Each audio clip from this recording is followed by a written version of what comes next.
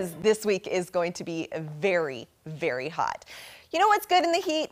Ice cream. You can never go wrong with ice cream. Get it, eat it fast because it's going to melt quickly. Today is the coolest day of the next 7, 93 degrees. We'll take a look at your full forecast, one that's going to be brutal by the weekend. All right, Natalie, of course, the big story today is that brutal heat with triple digits likely across much of the country this week. Some precautions you need to know. Make sure you're taking them to keep yourself safe from these heat-related illnesses.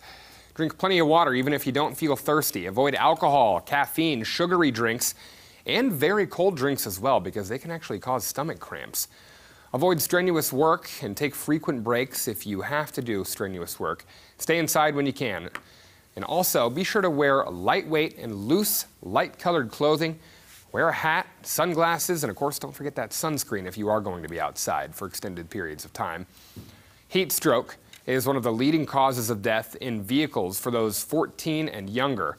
That excludes vehicle crashes. But even on days with mild temperatures, the heat inside a closed vehicle can reach dangerous levels within just an hour. Health experts recommend that kids drink water 20 minutes before they go outside and then hydrate every 20 minutes. Parents are also urged to keep an eye on body temperatures.